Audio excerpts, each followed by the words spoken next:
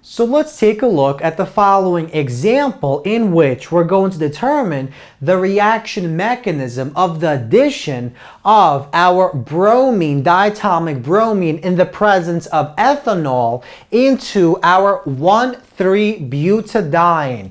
And we know that the following four products are formed in different concentrations. So our goal is to determine the mechanism by which these products are actually formed.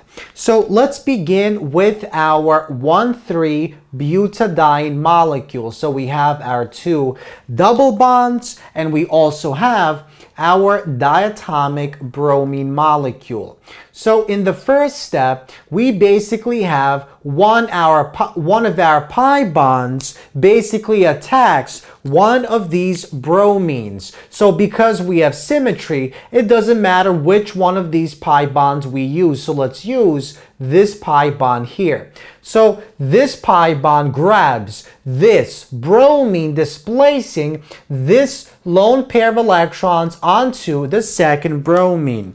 And we form a resonance stabilized structure.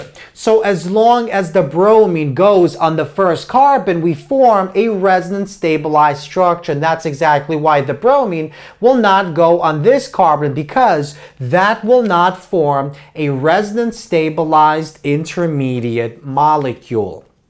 So let's draw our intermediate, and this is of course resonance stabilized.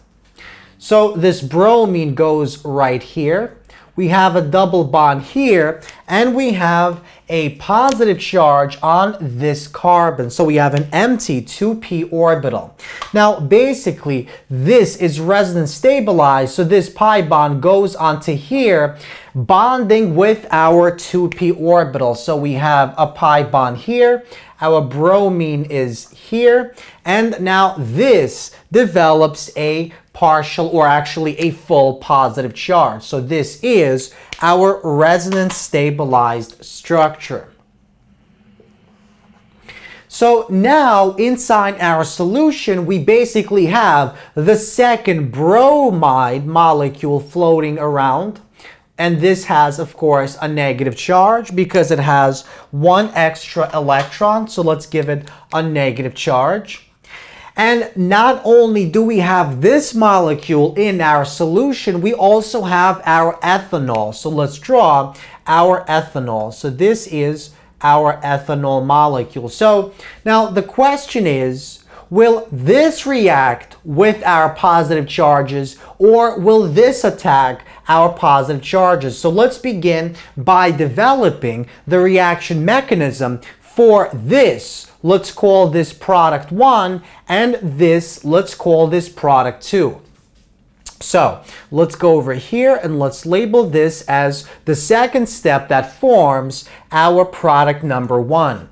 So basically this bromide molecule, so let's label it here, this bromide molecule basically uses one of its lone pair of electrons and attacks this open position on the 2p orbital of this carbon, bonding, forming the following molecule. So we have our lone pair of electrons attacking this, and at the end we form the following molecule. We have the pi bond here, one of our Br, and the second Br here. So this is product 1. Now what about product 2? Well, product 2 is formed in a similar way. That is, this bromide still reacts with this intermediate carbocation, but it doesn't react with this positive charge, but rather it reacts with this one. So lone pair of electrons attacks this carbon instead of this one, forming the following molecule. So that is the reaction mechanism for our product number 2. So we have a pi bond here, our Br here, and our Br here. Now, let's label this one as 3, and let's label this one as product 4. And let's go over here. So we have our product 3. So basically, one of these electrons on our oxygen now can either attack this or this. Since we're forming product number 3, we know it must attack this one. So we basically form this attacks this. So we have, here we go, here we have our Br, we have our oxygen, and then we have our 2. Now this one, by the way, still has an H. So that means this oxygen will have a positive charge. So let's give it a positive charge. And so we see that there is a final step, a deprotonation step that must actually take place. So basically, one of our bases found inside our solution, for example, a bromide molecule, takes away this H, removing the H and leaving our lone pair of electrons on the oxygen. So now, after our molecule is deprotonated by a base, we basically form the following final product that we were looking for. So this is our oxygen. This oxygen has our lone pair of electrons, and this is our CH2 and CH3. And finally, let's write our mechanism for the production or the formation of product 4. So this is almost the same as here, except in this case, the lone pair of electrons attacks this open 2p orbital, this positive, instead of this one. So basically we have the same exact step or a very similar step, except our double bond is now here, our Br is still here, and our ethanol is found here. So we have the oxygen, we have our H, and we have our CH2 and CH3.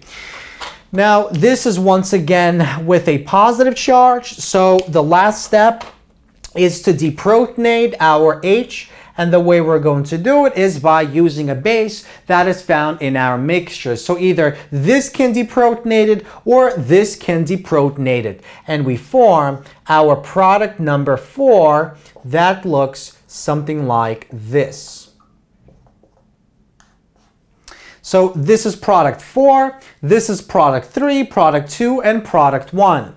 Now notice we can actually formulate a second type of mechanism because our Br2, the diatomic bromine, can basically create a bromonium intermediate in which we have our cyclic 3-membered group. So either that mechanism works or this mechanism works as well, in which we have the resonance stabilized intermediate.